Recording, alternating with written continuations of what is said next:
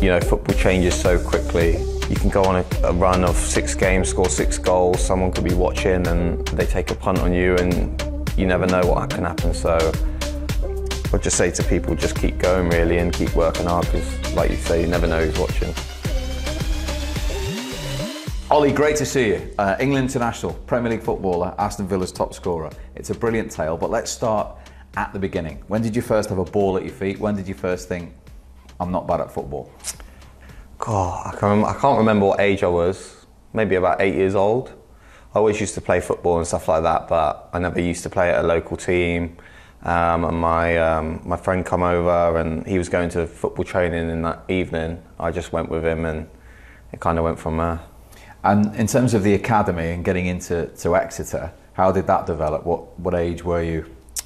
So I went under 9s and I used to play local football with like my mates and stuff like that and used to enjoy it.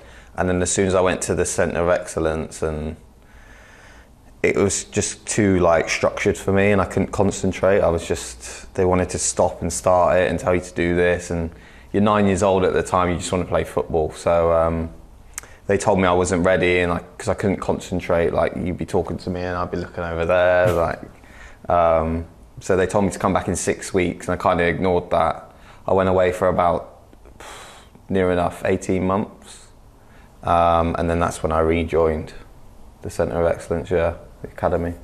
And what was that journey like from then to signing at 16? A lot of football really. I used to play on the Saturday for my local team, and then I used to play on the Sunday for like Exeter, the academy. So just football all the time really. Yeah. At what point did you think, I can make a living out of this? No, like you don't really think about like the money side of it, and I just thought, I just want to play football. So yeah, it's all I ever knew really. So doing my scholarship for 2 years and then I progressed. It's not until you get into the first team really and you start to get paid and you see like fans and you're around the older players and you start learning about, you know, mortgages and how important it is.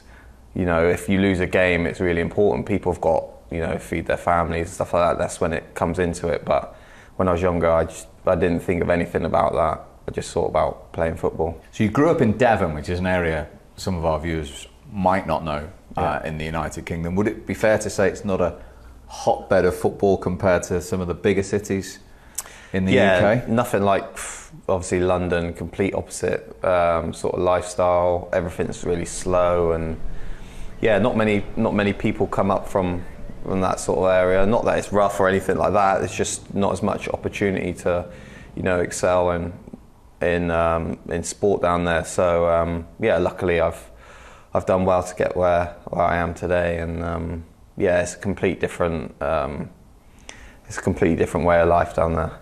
At what point did you think, I can get into Exeter's first team, and then are you even thinking about progressing, or was that just the first target at that age in your local club? No, you know, when you start getting given opportunities, where I was on the bench and then I come on, maybe make an impact. Yeah, little things like that. You know, when I started to then, well, when I made my debut, I thought I had an opportunity, and it just kind of went from there really. I didn't think too much. I just tried to, you know, I wanted to be playing, and I just kept pushing on. EFL trophy against Coventry, I think, was your very first senior goal. I mean, what was that feeling like from the 11-year-old in the academy to scoring in a first team game? Yeah, I was speaking to my auntie about it the other day. It's the first game I actually went to was at the Rico, and because a lot of my family are from Coventry, so that was the first game I watched. And then to go and score my first goal there was, yeah, really special. Shame was we lost the game, but my interview after was so funny. I'm so happy I've scored my first goal. I think we've lost 3 or 4-1, but I'm just over the moon. I've scored. You wouldn't think it from the interview. You'd think that we had won. But yeah, it was a special moment for me. Yeah. And then, after that, you went on loan to the 6th tier to a Western Supermare. Yeah. Was that something you embraced at the time? Yeah, I'd say so. I didn't really see it as kind of, oh, you're getting shipped out on loan, they don't really care about you. I thought it was the opposite, really. I thought like the manager could see potential in me, but I wasn't quite ready, and he wanted me to go and just play some games rather than sit in the stands and not learn anything. So going out to Western helped me. You know, my development, physicality was definitely a key factor in that. You know, men's football was the first time I played men's football properly. Yeah, and it really helped me develop. What was that experience like overall? What did you learn, do you think, to go back to Exeter? I think just playing consecutively, week in, week out, you know, losing, winning. Pressure to win, yeah. Yeah, yeah, that was the main thing, really. Pressure to win. You know, when I first went to Western at round, may have been around Christmas time, you know, they were in a relegation battle, so it was about just trying to, you know, win, really. And that was quite exciting. Now, what a lot of people don't realise is when you were playing for Western Supermare, there was a Walsall manager called Dean Smith, who I'm led to believe saw you play for the first time for Western Supermare. Yeah, I don't know which game it was or something like that, but he told me he first saw me at Western, and then he kept track of me, really. Then when I was at Exeter, he bidded for me quite a few times when he was at Brentford, and now we're here now. So yeah, it's been quite a journey for both of us. How are you? All right, Ethan, how are you? Yeah, good. Hey, finally. Yeah, that's a real message to young players out there, isn't it? The old adage of you never know who's watching. I mean, that's a remarkable story. For you to be playing in the 6th tier, yeah, and your manager now in the Premier League saw you playing there. Yeah, I think, you know, football changes so quickly. Even though so much has happened in, you know, these last 5 years for me, it seems like so long ago. And I think just, you know, you can go on a run of 6 games, score 6 goals, someone could be watching and they take a punt on you and you never know what can happen. So, yeah, football changes so quickly, and I'd just say to people, just keep going, really, and keep working hard, because like you say, you never know who's watching. There's a lesson there, isn't there? Because you say you embraced it. Some people might have said, well, what am I doing in this 6th tier? Yeah. And if their attitude isn't right, they're shipped back to their club and nobody sees them like Dean Smith saw you, and they go the other way. Yeah. Yeah. Yeah, I think you just got to kind of keep focused and level-headed, you know. I'm not going to lie to you, there was times where I thought, oh, what is this? I remember playing at Wealdstone away, and it was like, no disrespect to them, the facilities weren't great, and I was like, what is this? Like, but you know, you just get on with it and you keep going, and now I get to go to some of the best stadiums in the world, and you know. Does that make you appreciate it more now when you turn up at Anfield or Trafford or Villa Park, you know? Oh yeah, definitely, you know. There's not one day I don't, you know, appreciate it. I'm never comfortable.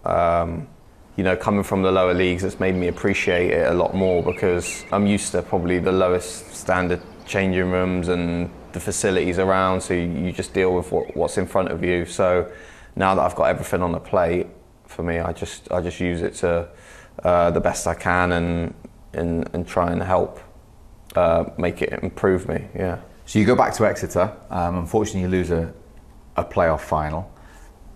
You've developed as a player, and then Dean Smith finally gets his man at Brentford. How did that all come about? I kind of knew, really, if I didn't get promoted with Exeter, that I would leave. You know, everything happens for a reason. It's a shame that I couldn't help Exeter get into League One, because that would have been good for the club. But personal note, you know, it meant that I was moving on to better things. So yeah, it felt like a long time coming, but I felt like I was ready to take that next step. And how was it? Because you move into the capital of England, you move into the Championship, but you move into a manager who's got great belief with you. Yeah, completely different way of life, like I said. Moving from being at home with my mum, just to, you know, a week later being in my own apartment in London. Yeah, completely crazy really, but yeah, it's life, these things happen, and I was really excited to do that. Definitely made me grow up, and I had good people around me, and a good manager that believed in me as well, so I had everything I needed. Football-wise, into the Championship, how did you find that? You know, a lot of players have come from League Two and the lower leagues and played in the Championship. I was playing with better players, so it helped me develop, and I quickly got a grasp of, you know, the league. The tempo is quicker, players more athletic, but I felt like that suited my game. So I feel like I took it in my stride really. And in terms of Brentford, you lost unfortunately a playoff final with them without any supporters. Were you delighted for them when you watched the opening game of this weekend against Arsenal? Yeah. Well, I know you're an Arsenal fan, so perhaps you weren't that delighted. But no, but there's a lot of good people at Brentford. You know, behind the scenes, it's just there's so many good people, and I think they deserve it. From where the club was, and when I first went there, everyone used to think like Brentford was such a small team, and we'd walk all over them. They're so bigger teams, but they deserve it really. There's a lot of nice people, a lot of hard work goes in behind the scenes, and I couldn't be happier for them really. So hopefully they continue to do well this year, and establish themselves as a Premier League team. Yeah. Did you have a similar scenario with Brentford in that playoff final as you did with Exeter then? Knowing that perhaps if you didn't go up with Brentford, but you'd still potentially move on? Did you know that at the time, or? Yeah, I thought so as well. I thought, you know, I've done well this year. I had interest previous years, but I didn't feel like I was quite ready, and neither did the club. But I felt like, you know, as I'm getting older, you know, you can't turn down opportunities like that to play in a league higher, and especially when big clubs show interest in you, you know, it would be silly to turn that down. So, as much as I knew that Brentford would be in the Premier League, in some stage, I didn't know if it would be this year or the year after. I couldn't take that risk and turn down Premier League football. So, but obviously I'm here and I love it here. So, I'm grateful for that. Can you remember the first moment you found out Villa were interested? Obviously the size of the club, but the manager was a key to that, I guess, as well. Yeah, I knew they were interested for quite a while. I knew the manager was a fan of me, but, you know, regarding their scenario, come the end of the season, I didn't know what league they were going to be in. So I just waited till the off season really. And kind of let my agent deal with all that. What about a holiday to Mykonos when you bumped into a few people? Oh yeah, I was sat down outside a restaurant, and I had Guinea say to me, "Oh, come to Villa," and then another time, Matt Target, like I was in a restaurant, and he put his arm around me, he said, "We need you." So that was nice. Obviously, it makes you feel wanted and stuff, little things like that, but. You know, it's not as easy as, I'll come just because you said. A lot had to go on behind the scenes, so it was kind of a waiting game. But when it did happen, it happened very quickly, and it was a big moment for me and my family. And what about that moment when you actually arrived here, saw Villa Park, walked out at Villa Park? Because an awful lot of people say to me they don't appreciate the size of this club from the outside until they get the inside. Yeah, I didn't. I knew Villa was a big club, but everyone I spoke to, they would say to me, like, you're joining a massive club, like, you don't realise how big it is. And that was, you know, players that have played at a good level and, you know, respected in the game. So I was just really excited when I took my family to Villa Park, and I took them all around the training ground. I still watch the video back now. I've got a private video that the media team did for me, and I've got like my mum. She's running around on the pitch, like with her shoes off because she wanted to feel Premier League grass. I've got my older brother pretending to put one in the top corner, and he's running off celebrating, and my grandparents as well. that was really special for them to see. So yeah, it is a big thing, but yeah, it was a nice moment. And I guess this season you're looking forward to running out of Villa Park when it's full, because you haven't had the experience of that yet either. Yeah, the last time I think I played at Villa Park with a full stadium was when I was at Brentford, and the atmosphere was unbelievable. So yeah, I'm looking forward to the home fans cheer me on, yeah, rather than giving me abuse. I didn't think I was actually going to get called up at the time, and then Sharon, the secretary, messaged me saying, "Ollie, can you call me?" And I thought I was getting fined. She said, "No, actually, better news, you've been called up to the England squad." I couldn't believe it, really. I was just sat there on my sofa thinking, wow, next week I'm going to be called up to the England squad.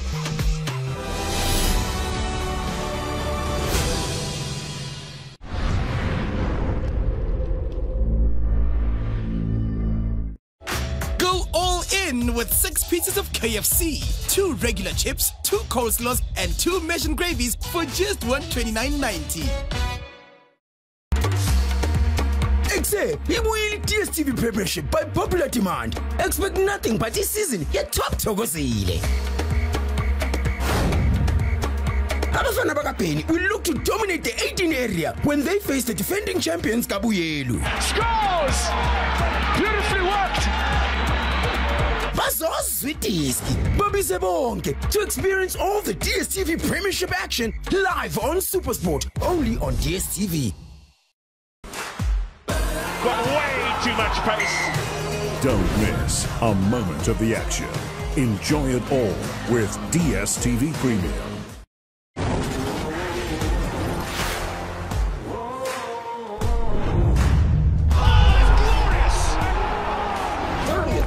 In championship history. Got way too much pace. This true ball, and it's getting everybody. Cameron! It's the Belgian Grand Prix For Lewis Hamilton, Simone, and Liverpool leading next to no time. Absolutely.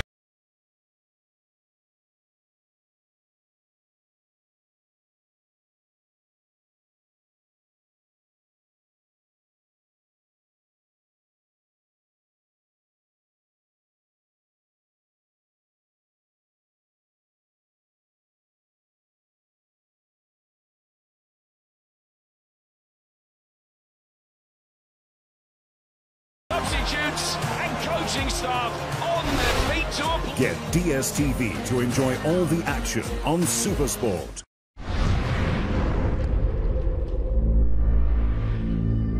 The Premier League, this is where it ends. Heartbreak for Alan Shearer. They've not known this level of pain for 20 years. The bigger they are, the harder they fall.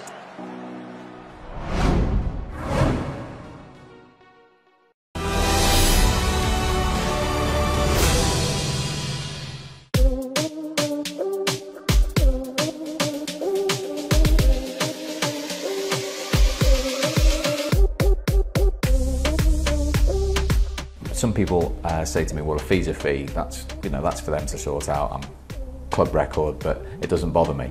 Did you have that sort of attitude, that if someone wants to pay that, then I'll embrace it? And yeah, obviously I didn't want the fee to be too high, because then ultimately it does put a lot of pressure on you. That's how I personally felt.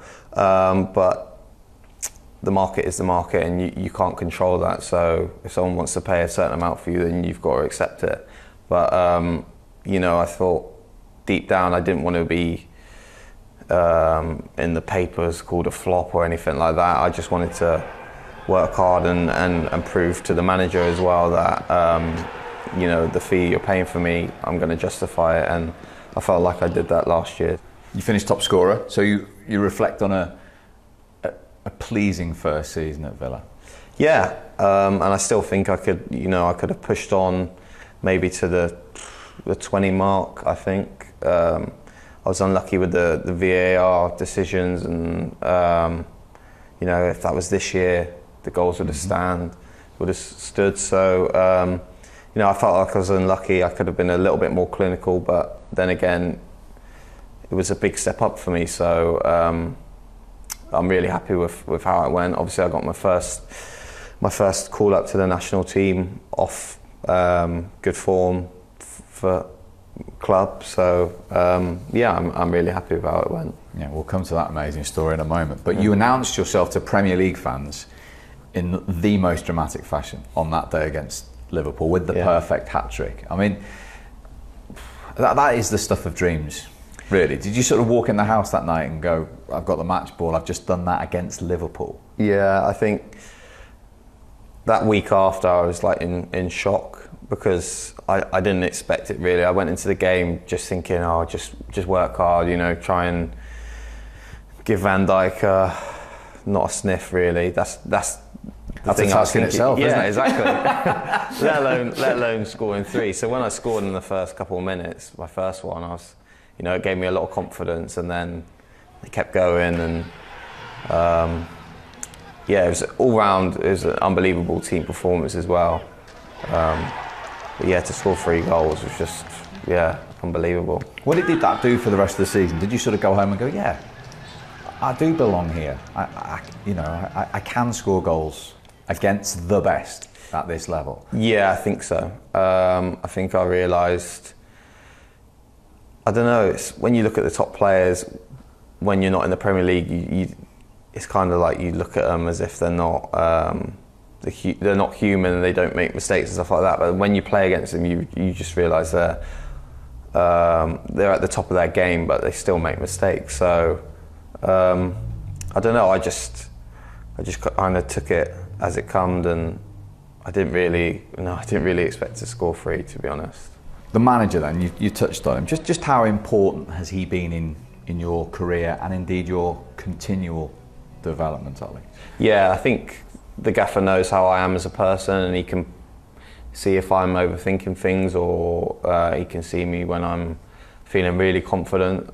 So he knows how to deal with me, and I think that's key for a player, really. If your manager knows, how you think, then he knows what to say and what not to say. And as you say, it got better and better, because after the Premier League goals came the international call-up.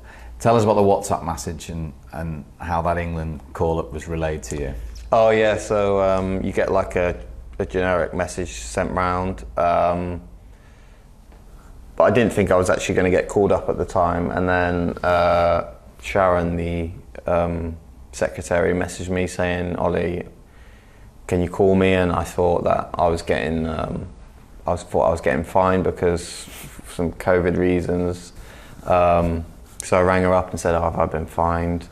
She said, no, actually, better news, you've been called up to the England squad. So I was like, I couldn't believe it, really. I was just sat there on my sofa thinking, wow, next week I'm going to be called up to the England squad. So that feeling then, when you came on and scored that goal against San Marino, try and put that into words as somebody who at 9 years age wasn't concentrating in the Exeter Academy to score for your national team.